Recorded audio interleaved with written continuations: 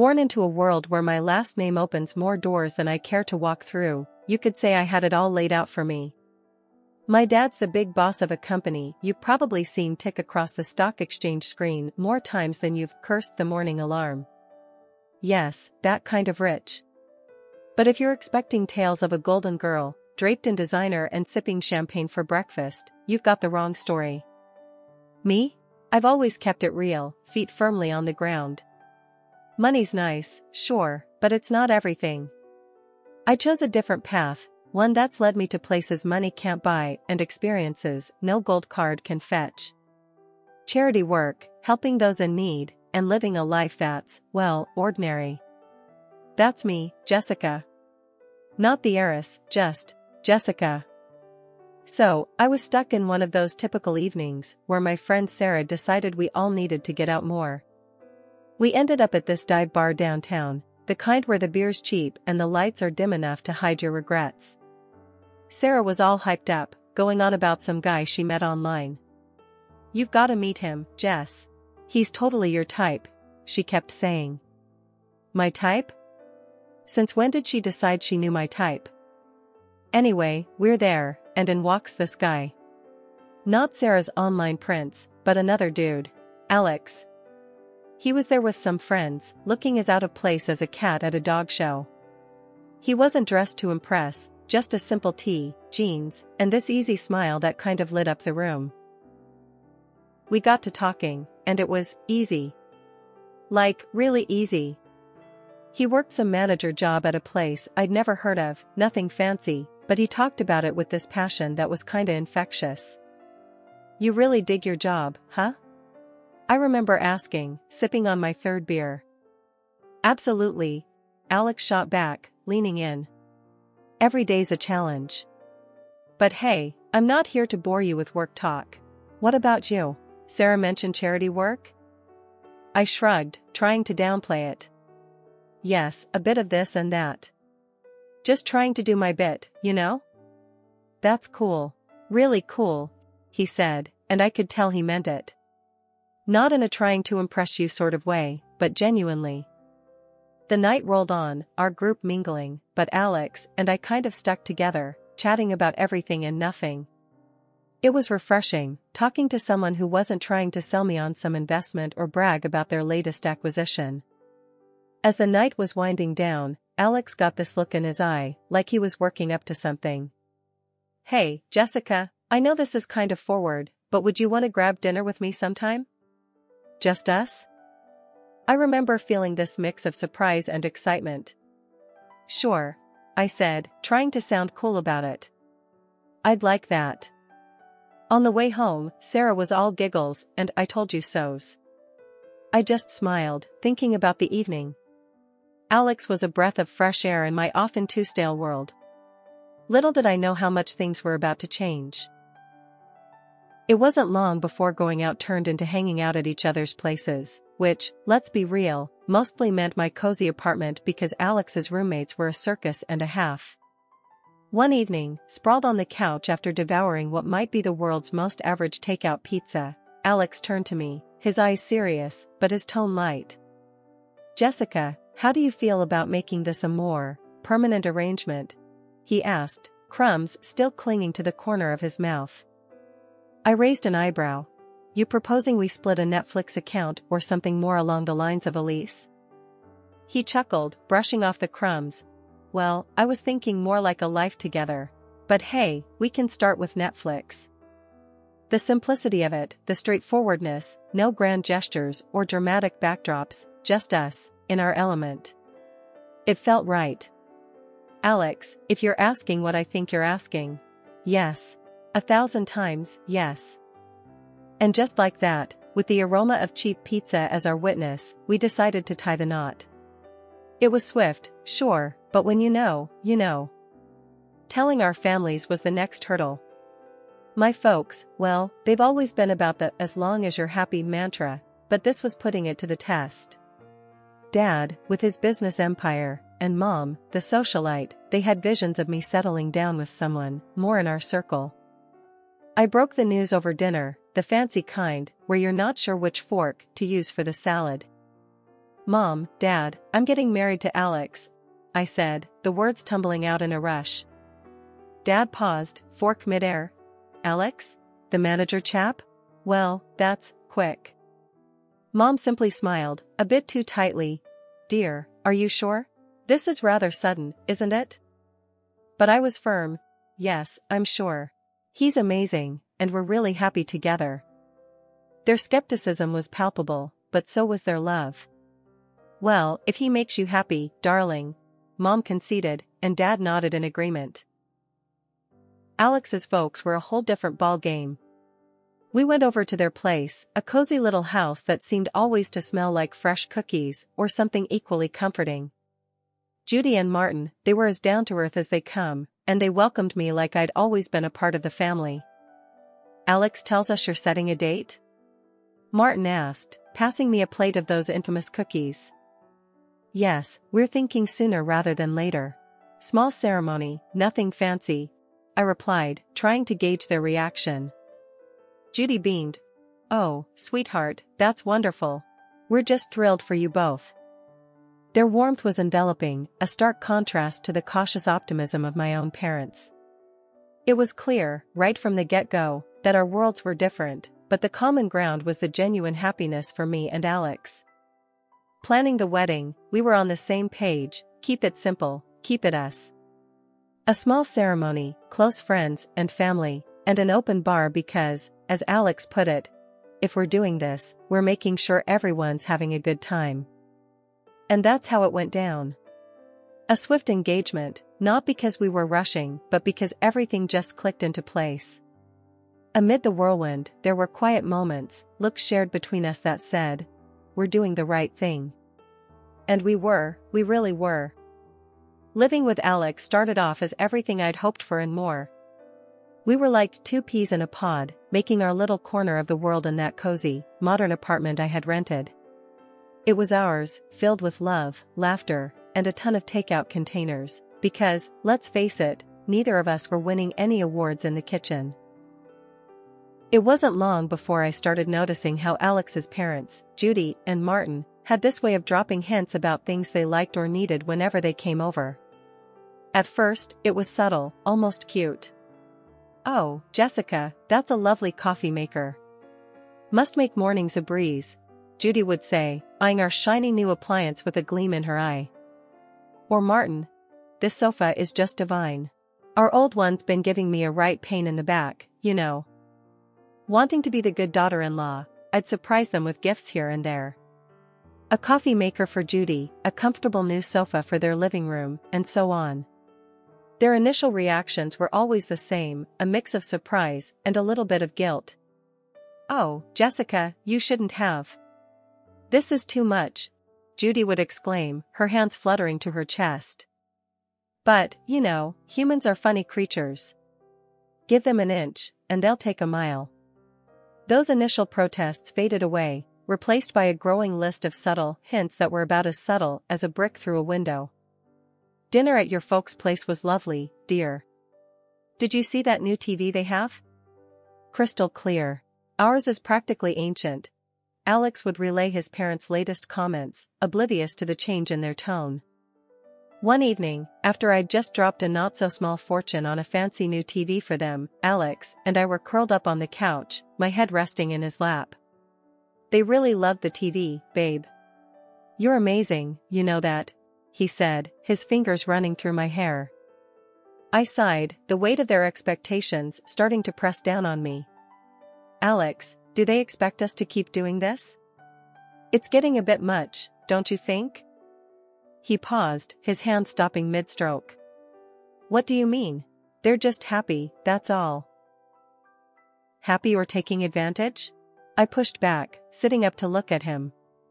"It feels like we're their personal shopping service." Alex was taken aback, his brow furrowing. "They're not like that, Jess. They're just not used to nice things, that's all." "But where does it end, Alex?" "It's like they've got a taste for it now, and they're not looking back," I argued, frustration creeping into my voice. The conversation ended with an uneasy truce, but it was clear we were on different pages. Judy and Martin's gratitude had morphed into entitlement, and it was putting a strain on us, on me. I loved Alex, but I wasn't about to become a bottomless ATM for his parents. When my dad's company hit the skids, it felt like the rug was yanked out from under my feet. That cushy life? Poof, gone. And with it, the whole dynamic of my relationship took a nosedive.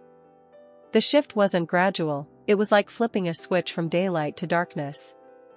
I had to break the news to Alex and his folks, and let me tell you, that was a conversation I'd been dreading. Listen up, things are gonna get tight. Dad's company's tanking, and well, we're in for a rough ride, I said, trying to keep my voice steady, but the tremor was there, betraying my nerves. Alex's reaction was a gut punch. You're kidding me, right? What do you mean things are gonna get tight? You're telling me we can't live like we used to because of your dad's mess? His words were like ice, and for a second, I wished the floor would swallow me whole. Judy and Martin's faces were no better, their disappointment barely masked. This is quite the situation you put us in, Jessica, Martin added, his tone dripping with reproach.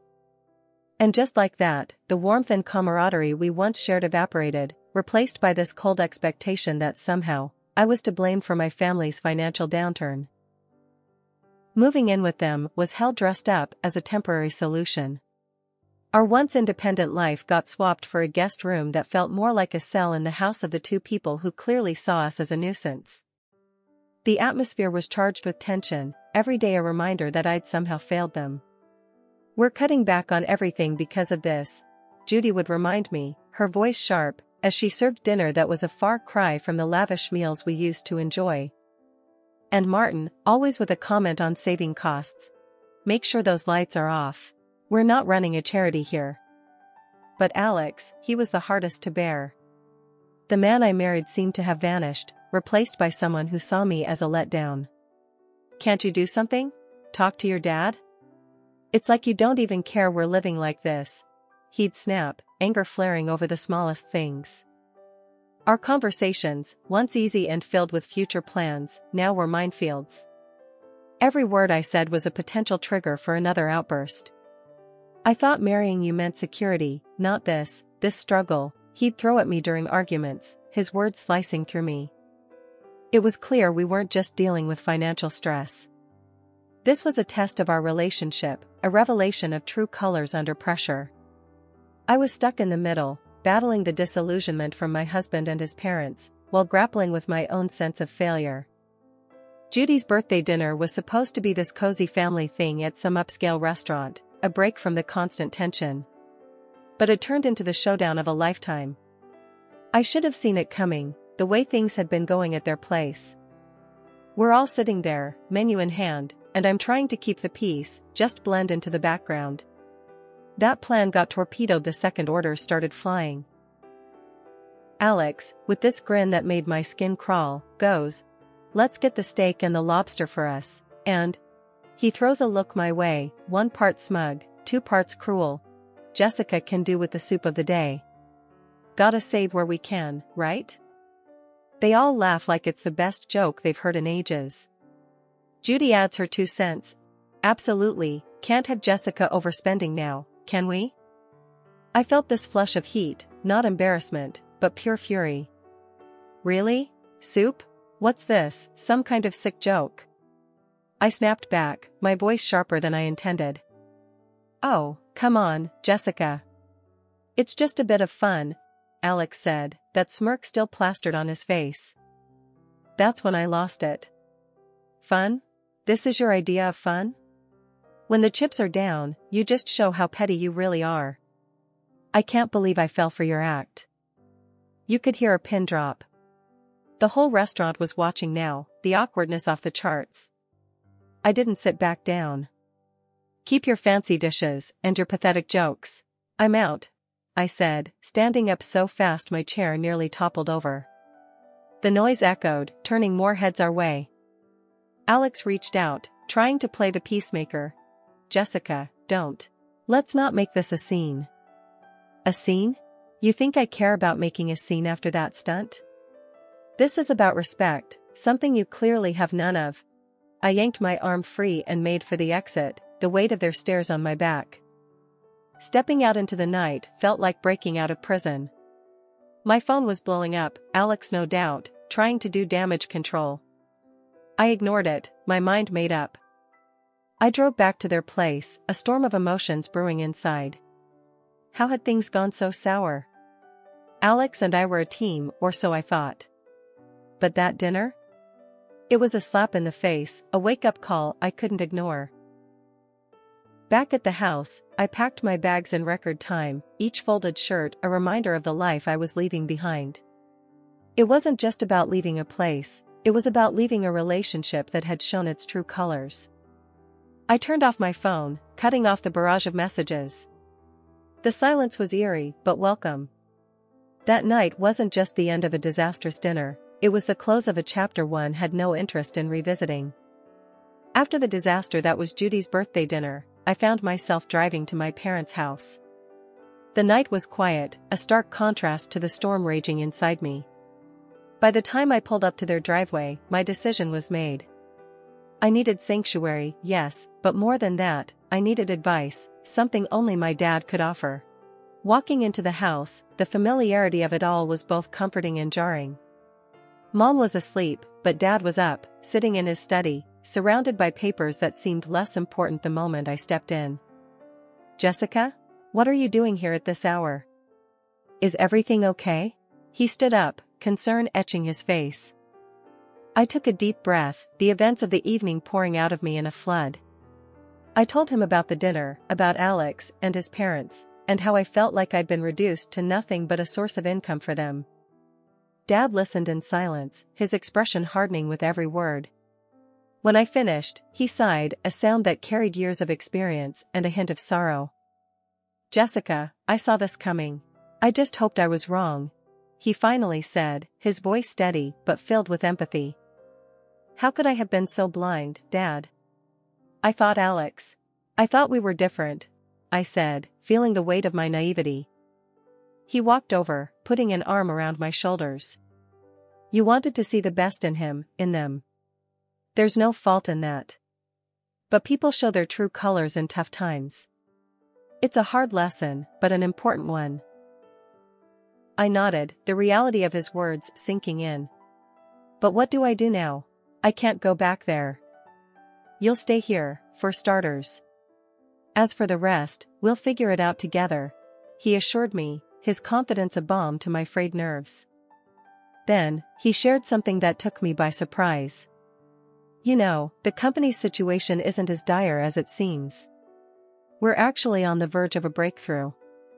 It was a strategic move, a way to weed out the opportunists. I stared at him, stunned. "So, you mean to say we're not broke?"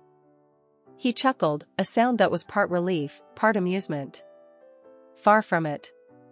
But it was important to see who would stick around when the chips were down. Unfortunately, Alex and his family showed their true selves. The revelation was a lot to process. My anger towards Alex and his parents was now mixed with a sense of vindication. They had revealed their true motives, and in doing so, had freed me from a future of manipulation and deceit. "Dad, I don't know whether to be relieved or furious," I admitted, the emotions battling inside me. "Be both. It's okay.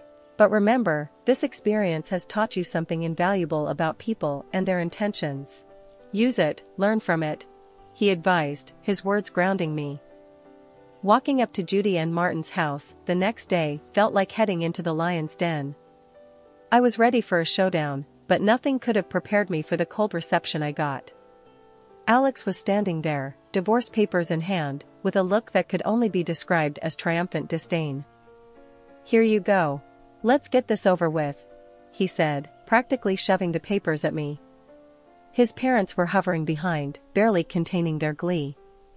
Finally getting rid of the freeloader, Judy snickered, and Martin nodded in agreement, a smug smile plastered across his face. Alex joined in.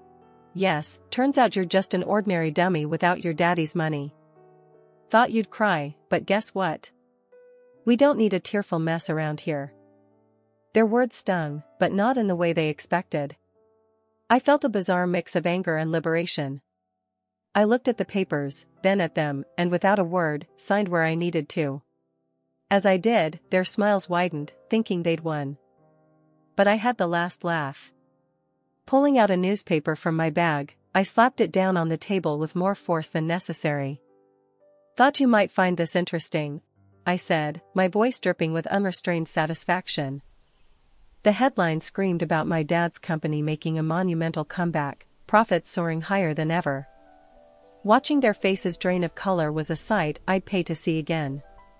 Judy and Martin's smugness vanished, replaced by shock, then desperation.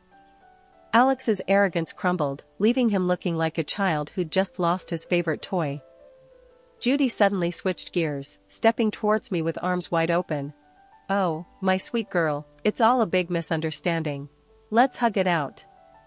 Martin, ever the opportunist, chimed in. "Let's not rush things. Sit down, have a coffee, and we can talk this through." And Alex, oh, Alex, he was the picture of regret. "I was wrong, okay? We can fix this. I want to make everything right. Please." Their sudden change of heart was almost comical. Almost. I couldn't help but laugh, a deep, hearty sound that felt cleansing.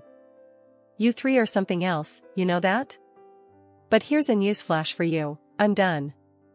Done with the lies, the manipulation, and the so-called family that only values me for my bank account." I turned to leave, their protests and pleas fading into the background. They called after me, a mix of desperation and disbelief in their voices, but I didn't look back. Not this time. After the spectacle at Judy and Martin's house, I was done. Not just with them, but with the whole sorry saga that had become my life. I needed a fresh start, a clean slate. So, I took some time, holed up at my folks' place, getting my head and heart back in the game. One afternoon, a couple of weeks after the divorce was finalized, I was out for coffee with Sarah, my ever-supportive friend who had been there through it all. "Girl, you look like a weight's been lifted," she commented, sipping her latte. I laughed, feeling lighter than I had in months. "You have no idea. It's like I can finally breathe again." Sarah leaned in, her expression turning serious. "So, what's next for you, Jess? You've got a clean slate now." I thought about it, stirring my coffee absent-mindedly. "I'm not sure, but I'm excited to find out. Maybe I'll travel, pick up some of the charity work I had to put on hold. As for love," I paused, giving her a wry smile. "I think I'll give that a miss for a while. Just make sure you're doing what makes you happy, okay? You deserve it after all that drama," she said, reaching over to squeeze my hand. "Thanks, Sarah. That's the plan." Not long after that conversation, my phone started buzzing with calls and messages from Alex. He was pleading, saying he'd changed, that we could start over. His parents even got in on the act, sending messages filled with apologies and invitations to talk things over. Sitting in my room, phone in hand, I couldn't help but laugh. The sheer audacity was almost admirable. Almost. I typed out a response, one I'd been mulling over for days. "Alex, moving on means moving forward, not going back to what broke you. I wish you all the best, but this is where our paths end for good. Take care." Hitting send felt like closing the final chapter of a book I'd been stuck in for too long. And just like that, I was ready to start writing a new one. The next few months were a blur of activity. I threw myself into my work, took up volunteering with a vengeance, and even booked a solo trip to a place I'd always wanted to visit. Life was full, and for the first time in a long while, it was fulfilling too. One evening, sitting on a balcony overlooking a bustling street in a far-off city, I realized I'd found what I'd been searching for all along: peace. The drama, the heartache, the betrayal, it all seemed like a distant memory. My phone buzzed with a new message, but this time, it was from a number I didn't recognize. Hesitantly, I opened it. It was from someone I'd met during my travels, someone who'd made me laugh and think in equal measure. "Hey, Jessica. How about dinner when you're back? No expectations, just food and good company." I stared at the message, a smile slowly spreading across my face. Maybe it was time to open my heart again, but on my terms, at my pace. Yes, I'd like that. I typed back, hitting send before I could second-guess myself. Looking out at the city lights, I felt a sense of excitement for the future. I had moved on, not just from Alex and his family, but from the person I was when I was with them. I was stronger, wiser, and ready for whatever came next.